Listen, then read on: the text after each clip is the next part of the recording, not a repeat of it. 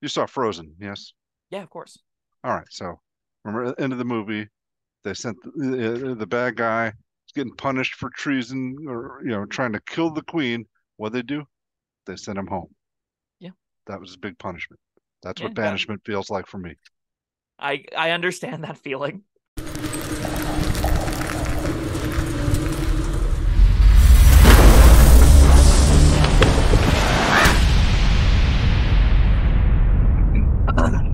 Hello, friends. Robert Bevan here, author of the Caverns and Creatures series of comedy, fantasy novels, and short stories. With me is Sam West, and today we're breaking down our picks for the top five and one worst, level four Warlock Spells. This is a funky little list. I like this list. I don't know if it's good, but it's nifty. There's I some like, trash here, but yeah, there is. I like some of it. I didn't, I wasn't super enthusiastic and like enough to like really get excited about five picks, but mhm. yeah, I had to reach a bit for those last two, I think. But yeah, there's some solid ones, There are options for sure. and Just like how good are those options? You I know, think we're gonna disagree on the worst. But um, yeah, there's a clear winner, and then there's the one I picked. excellent. I can't wait to talk about that too. All right. Um, yeah, you want to kick us off? Sure. Real quick, remember, warlocks Uh, out there, you get packed magic, which means you don't have regular spell slots, which means these fourth level spells are competing with every fifth level spell you ever take, and every third level spell you've ever taken, and all of the lower ones than that too. And you get like three of them. I think at most you get four of these, and they're per short rest. So like that kind of means you want them because you get so few in like so few uses. You want a variety of spells that are good in different circumstances, and in those circumstances, they are both powerful and tend to have a long duration. Right, there are spells you can rely on to give you a big boost to your character's performance over the long term. It makes things like Hellish Rebuke or Shield a lot worse in the Warlock class because they're kind of instantaneous, small boosts for a slot. Whereas spells like Summon Aberration, my number five, are probably more where you want to be because this little guy, Summon Aberration, is just like you don't need it. And you've had I didn't want to include it here, but I think I'm including it over a different spell that I was tossing around too, because you have summon Shadow Spawn and summon Undead as other options that you can upcast. Aberration does give you some neat perks, though. The Beholder gives you a little hover speed guy with some eye beams that can shoot from range to slot every generation. There are reasons to take Summon Aberration over the other two, and if it's what you're in the market for, it is an excellent little spell, especially if you don't have a summon spell up to this point. it also made my list, but I mean, let's be real. You've got a summon spell at this point. Yeah, it's probably Shadow Spawn. It might be Yeah, Undead, but it's usually one yeah. of those two. You might have both. I don't Yeah. remember what all those lists look like, but yeah, it's another summon spell. Beholderkin, I suppose, are their own brand of coolness, if that matters. But yeah, this one, yeah, I picked it because it's a solid summon spell, and yeah, if I hadn't, I'd be reaching for a third one. Fair enough. What do you got then? Uh, let's see. All right, I did have summon aberration. What else do I have? I'm sure you're gonna have banishment. Banishment is my number one because it Oh, upcasts all to hit right. two things, and that's really good on Warlock. Yeah, that's good. That is definitely a good thing. It doesn't have the huge long duration you were talking about, but it is a powerful effect. I'm gonna read a one sentence to you. Otherwise, the target doesn't return. No, yeah, That's a very long duration. that's true. But It's I it's like. not like it's not how I like to win a fight though. I Hmm. if I want if something is attacking me, or if we're in a situation where I am compelled to beat something to death, I want to do that. You want I to don't want actually to get the joy of beating it to death. right. I don't want to send it home. I will say, like, banishment is it doesn't feel that satisfying to use a lot of the time. You're absolutely right, where it's like, oh, there's four hill giants, or more like there's four earth elementals. Two of them cease to exist. And just no one let my concentration break here and it'll be fine. And because only two earth elementals left, it's less likely to happen. And then you're like, okay, well, we just dealt with two of them for free because our warlock clapped his hands. Um, yeah, there's not a lot of climactic excitement there, but it's still powerful. I think it's really, really solid. It's also the kind of effect that you're gonna probably prioritize targeting specific encounters with. So in the context of Warlock spell slots, it's like, well, in the 2 encounters we're against 3 things, this thing's disgusting. So you pull it out, then it warps the entire encounter, and then most of the time if you're against the hordes of things or one individual entity that'll come back, you just use other spell slots or use other spells. All right, you Not saw feeling you saw Frozen, yes? Yeah, of course. All right, so remember at the end of the movie, they sent the bad guy is getting punished for treason or trying to kill the queen. What they do? They sent him home. Yeah. That was his big punishment. That's Yeah, what banishment feels like for me. I understand that feeling. Okay. It's like, oh, you were summoned into this world to defend this evil lich, and now we're giving you a vacation. Mm. Permanent vacation at that. All right, banishment. Yeah, it made my list. Now, my number 4 probably should be my number 5. But because Summon Aberration is so close to something else that you can already do, I was like, you don't need it that much. If you have one of the other 2, you don't put this on your sheet. You still might put Summon Greater Demon on your sheet, though. Oh, God. Because this spell is spicy. This spell is so good. I love this spell so much. It's diabolically evil. It requires a vial of human blood that was acquired in the last 24 hours of someone that you personally murdered.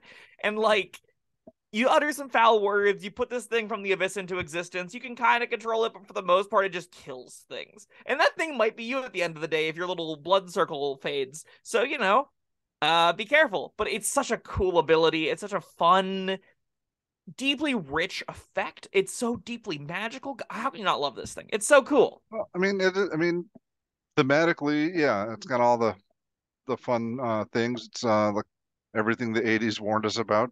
Yeah. But so yes, cool. However, like in practice, it's I mean, you got a demon. Yes. CR5 or lower demon at that. Right. Like the effect is that yeah, it's like any other summoning thing, except it's probably going to come and attack you eventually. Once it chews through all the other villains, maybe you just stick this in the middle of a crowded square just to, be a villain, I guess. This sounds it's like gonna have me. a lot more fun tormenting civilians than it is gonna try and torment you. I don't know. You can also get there are like really cool fiends that you can get off of this. So if I'm looking at the CR4-5 category, we got like Barlguras, which are I think the big gorilla things. You've got like Vrox are CR6, but we can go to like Shadow Demons are super cool. You can get ebooks, which sound just like diabolically awful. Like they're so fun. A babao. Oh god, what's a babao do? I should have looked up what all these things did before I started this to talk about how cool their abilities are, but like you're gonna find some cool weird things. Babao's got 2 melee attacks that hit for good damage. It's got a weakening gaze. It can do some neat stuff. Not powerful as the summon stuff for sure. It's just like a almost strictly worse version of a 4th level summon spell, but it's cooler. And that's why it gets a perk over Summon Aberration in my book. Okay. Yeah, that's fair. That sounds like a me reason, but yeah, it'll do. It did not make my list. So surprise, surprise. Let's see what did. I have all right, I got Sickening Radiance. I do feel good about this one. I like Sickening Radiance a lot. It's my number 3, I think. I think. I've warmed up on this spell quite a bit. Viewers at home, we've done this video twice now. We talked about this in the first one. Bob may or not have accidentally deleted it, but this is a cool little effect. What do you? Go ahead. You're not supposed to tell people that. No, why? All right. Behind the curtain.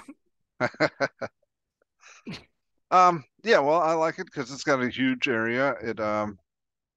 Yeah, it does some decent damage, but most of all, it layers on layers levels of exhaustion, which you get somebody in there more than once, and it becomes more and more likely that they're going to stay there until they die very shortly thereafter.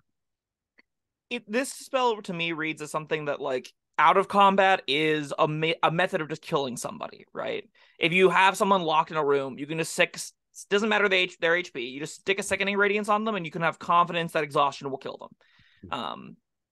In combat, the area isn't the best, its concentration of 10 minutes does mean you just like slam this down for the encounter, lock and bar the doors, and just pray everything in the room dies. And that's genuinely a useful little effect. Like if everything's sitting on like 80 HP, you can go, okay, great. There's no way out but the way we were going in.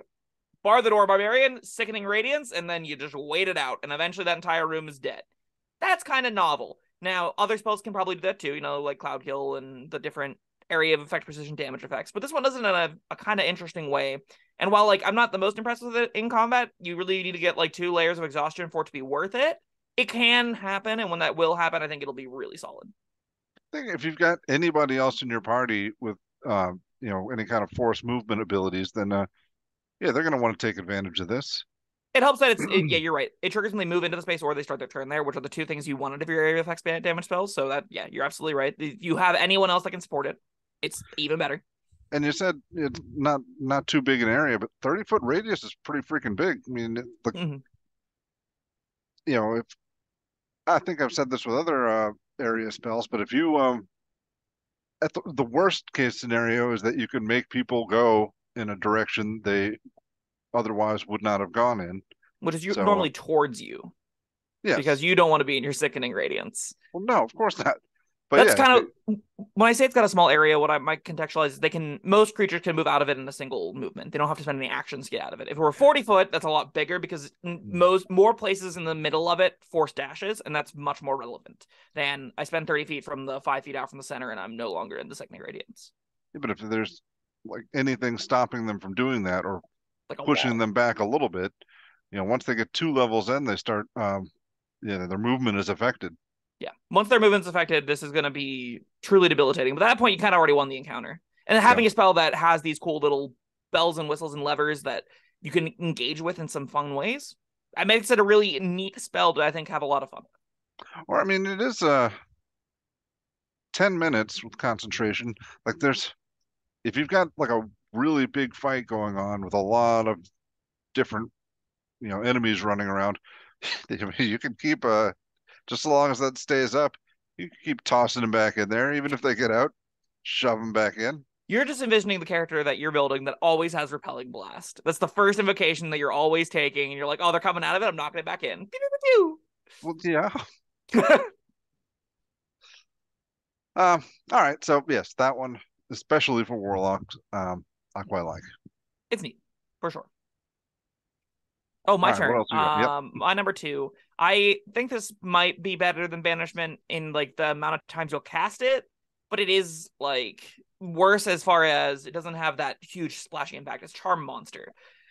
I love this thing on Warlocks. I've come up on it a lot. In fact, it doesn't have concentration. It hits multiple things on upcast, and it's got an hour duration, which are just like check, going all the boxes that I want for a Warlock spell slot. High impact. Can deny a monster from jobbing into a fight and killing you and your buddies. Can hit 2 of them. Usable in multiple scenarios and powerful in said scenarios. It can sometimes just do Banishment's job, while also sometimes doing, other neat little social navigation things. I think this spell is really, really sweet. Yeah, it made my list too. This is one of my reachers. I maybe don't appreciate it as much as I should. It's like I see the value of Hold Monster, where they're paralyzed. Go beat the snot out of them. There you go. Something like Banishment sends them away. Yes, this can also do that. Hey, buddy, go away for a while, for an hour. As long as you aren't already fighting them, right? Because then they have advantage and it lowers. Yeah, but ask them to leave while you butcher their friends. Yeah, you're just like, the fight's about to break out, and you just look to 2 of the scariest, Balrogs or whatever, and you be like, hey guys, I see you there with your big demon whips. Take a lap. You're good. We're chill. Go grab a beer from the cooler. We'll just deal with your coworkers, and then we'll talk it out later. Yeah.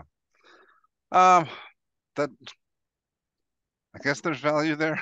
I think so. Yeah. I think that's neat. I like that this effect, once it happens, it just lasts the duration. Right? Yeah, that's weird. That's unusual. There's no like continued saving throws or. As long as you and your buddies don't do anything harmful to it, it's charmed by you. And there's nothing you can do to stop that. There's nothing anyone else can do to stop that. Hitting you doesn't end this effect because it doesn't have concentration. Right. Like, if you do this to Tim, the Balrog, and Jeremy, the other Balrog, wants Tim to fight, he's out of luck. As long as you're nice to Tim, you're good to go.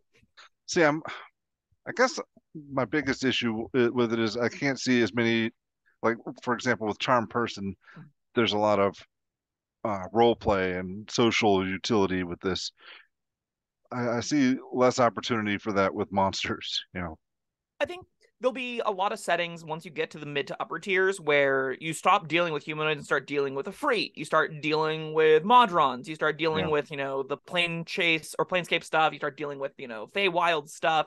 And you're gonna if you're dealing with hags, if you're dealing with, big archfey, if you're dealing with devils and demon lords, Charm Monster works on them where Charm Person Yeah. doesn't.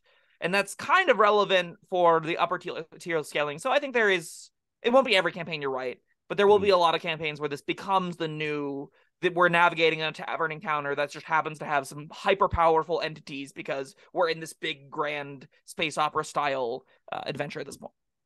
Yeah. Like I said, it made my list. I just wasn't as enthusiastic about it as the others. I think it's sweet. I'm Yeah. more enthusiastic about this than I think every other spell on my list have Summon Greater Demon, but I acknowledge Summon Greater Demon is definitely worse.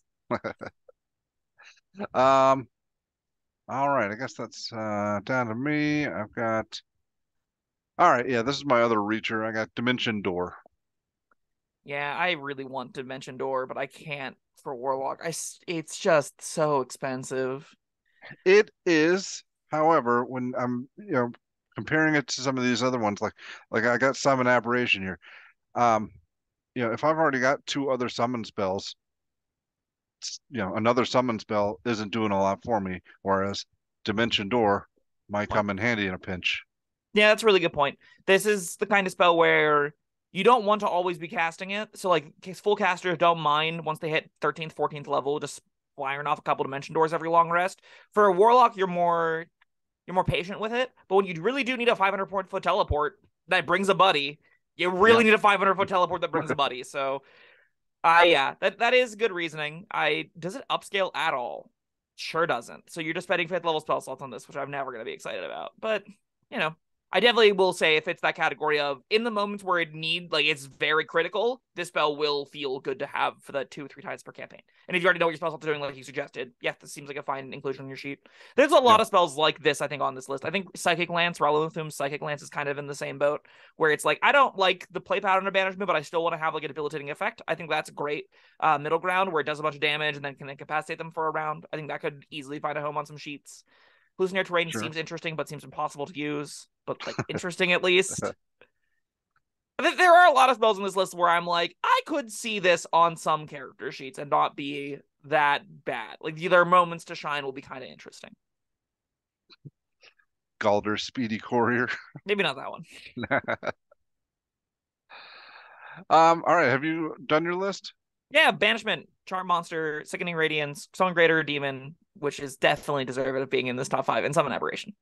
Oh, shucks. I lost my list. Let's see if I can remember. It's mostly the same as yours. I had Dimension Door, Summon Aberration, drawing some blanks now, Charm Monster, and Sickening Radiance, and another one. I forgot. Sorry. I think it was Banishment, Charm Monster, Sickening Radiance, Summon Aberration, Dimension Door. Okay. Yeah. That was your 5. Yeah, the only thing you didn't have Summon Greater Demon and I didn't have Dimension Door. That was the differences. Okay. All right. What was all right. Well, I'll go first for the worst. You already actually mentioned it, my worst. And yes, I concede it's not the worst, but it's the one I think I like the least is Hallucinatory Terrain. I don't think it's like strictly speaking worse than any of the other of these. That being said, I never have wanted to cast it. But it go for it. Tell me why it's bad. It frustrates me because, like you said, what do you use it for? Like it's a 150-foot cube. You're making one terrain look like a different terrain, and like that's not enough of an illusion to fool anybody. It's the 150-foot cube, and it having to be natural terrain. So like Mirage Arcanum is an upper level version of this, basically, right? Where you affect a big amount, like it's a big space, and you could like make it tangible, right? Like it's quasi real. This isn't really that. And I have such a hard time finding, like, okay, what is the value in me making it seem like this pond isn't here? Because that's kind of the scope it's working with, right? What's the value in me hiding, I guess, like a fairy circle? I don't have like Major Image could probably do that. Oh, What that's is another reason. Yeah, because what is this doing that any other illusory spell isn't going to be able to do? Major yeah. image. 10-minute cast time also means nothing that you can like improvise. You have to plan into it. It seems really tough to use. That being said, it's an illusion spell that hits a big area, and I'm positive someone has had a really cool moment in really cool like setup using a hallucinatory terrain. What that would be, I could not tell you. I've DM'd for a while, never seen a cast. It's on 4 What spell lists. what is this cube of jungle in the tundra? I mean, like, I'm more imagining this is creating the oasis in the Yeah, desert. yeah. That's All right. closer to what they're intending, but even that, I'm like, when does that matter? I don't know. I guess I mean, yeah. All right, if you do an oasis in the desert, 150-foot cube, how far away could somebody see that from? Like, if you In a just wanted desert, someone, very long distance, I would yeah. assume. So if you just wanted to up somebody's chances of dying in a desert, then yeah, they make them walk all the way out there the You can even wrong like way. mask a oasis in a desert. I can envision there being like world building implications of this. You got like a wizard, some kind of desert nomad that is doing some kind of archaeological research in the big empty desert area, right? And they live out of this oasis, but they don't want anyone to come screw with them. So they just pretend that they just every day hallucinatory in this oasis is in fact just a regular desert. There is nothing for anyone to see here. Everyone leave me alone while I do my studies. That's a cute little world building thing that could be fun to sort of disguise some small encampments and stuff. But that's Yeah. not really a player driven tool, right? That's a world building kind of driven tool. And as far as spells existing goes, I think this one's pretty harmless from that perspective. What about building pit traps? It seems like a really long, convoluted method of what could be Yeah. just naturally disguised twigs and leaves. Yeah. I don't know. I'm trying to save it, but I don't know why because I picked it for my worst. You hate it, not me. I Yeah. think it's neat. Commenters, let me know if you don't hate hallucinatory terrain either, or maybe you do hate hallucinatory terrain. Maybe I'm way overrating it. My worst, I think, is gonna be Gate Seal. I think I could talk about Elemental Bane here. Go watch that video. That's That where I video thought you were going. is that's definitely really, really bad. Don't get me wrong. I also just like I feel like crapping on Gate Seal right now because my God, what does this spell do? It's got a minute It cast. Why seals does it have a gates. minute cast time?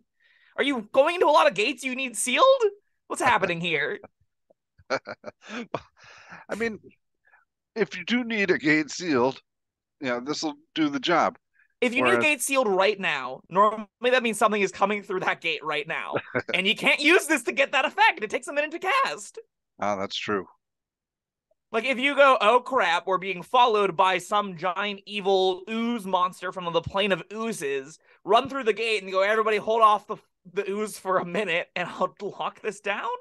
If you, This is an encounter for an NPC to have this spell, right? Not an encounter to like actually, not a spell that actually goes on a player sheet. this would be good in the desert after you cast hallucinatory terrain to make a fake oasis, and the bandits are coming after you. We're gonna kill you as soon as we stop for some water. And they go over there. In the meantime, you're casting Gate Seal Why does that matter right now? because you've distracted them and you get your minute to cast it. So you gone through the gate and are sealing it from the other side? Right, yes. Why don't you just like leave? Because they're gonna come after you. Okay. They don't know that if there's plentiful water on this side of the gate or not. Yeah, sure, maybe. I think this is utter hot trash. And at least in this scenario, what actually bought you the time was the hallucinatory terrain, not the gate seal. The gate seal Oh wow. on its own in that window is hot, like just straight unusable. Right. I And think also the hallucinatory terrain takes 10 minutes to cast. sure does. Which means you just had it set up for a while. I think even if you're playing Planescape, Adventures in the Multiverse stuff, you don't want Gate Seal. I think you have to go into so many gates before you're like, all right, when would I want this for one of those gates that we're hopping around between? And I think the answer to that question is like ones of if that, and that's through dozens and dozens of gates. And I'm not taking a spell that works in ones of those scenarios. I'm not going to have a magic item that does it. I'm just going to have, and I'll use the portal keys in some interesting ways, build out that little component of it. This Or spell like got printed in a move book to be like, look, it's player options. That's just a bold-faced lie. Move an armoire in front of the gate. That's exactly as effective. They go, oh crap, there's an armoire in here, right? Can't push this out of the way. But I get just like if the gate's attached to something, just lay it flat on the ground, and then they can't like do anything about it. Like yeah, the we D&D saw that movie in had the a great D&D job movie. doing Yeah. that. Yeah. Yeah, I thought that was fun and clever. Agreed. This is a hot trash spell, though. Don't ever take it. Oh, I do Honorable feel like mention. we're Elemental. yes. I don't feel like we're doing our audience justice by not talking about Elemental Bane. I purposely avoided it because I thought you were going to pick it.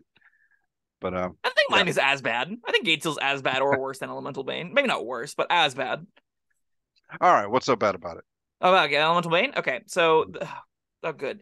So this is a 4th level spell that takes your concentration that you have to spend an action on to use. So it only lasts a minute, so you have to do this basically the prep round of combat or in combat. And then you pick a damage type. It makes a save. If it passes the save, you get nothing. If it fails the save, what you get is nothing. But the next time it takes damage of this type, it takes 2d6 extra and it loses resistance to it. Nope. You need like 16d6 damage out of this to justify its cast. And that's never going to happen. You're never going to get 8 instances of this damage type, especially because you spent a whole one of your turns and one of your 3 spell slots on this. Completely uncastable. Hottest of hot trash. There are very few spells in this game that are as non-functional as Elemental Bane. And it promises it's cool fantasy. It promises it's cool, look, oh, I built around fire damage. It's like Elemental Bane, so even the salamanders get roasted.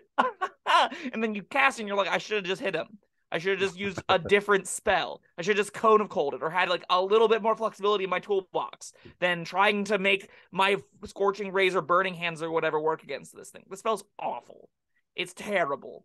It makes me angrier than Gateseal does, to be honest, but thanks. Yeah, I needed no. this. I'm glad you brought this up. Of course. All right. Well, there you go. Other quick shout out. I think Shadow of Moil is overtaken. Its minute duration makes it really hard to use, especially on the melee characters that want it. I don't love that spell either. I think it's really, really hard to get Shadow of Moil to actually function. I wouldn't recommend it. All right. All right. Well, that's going to be our list. Listeners at home, what did you think? Let's hear about your lists and what did you think of our list and our picks? Let us know down in the comments. Shadow of Moil is worse than I remember.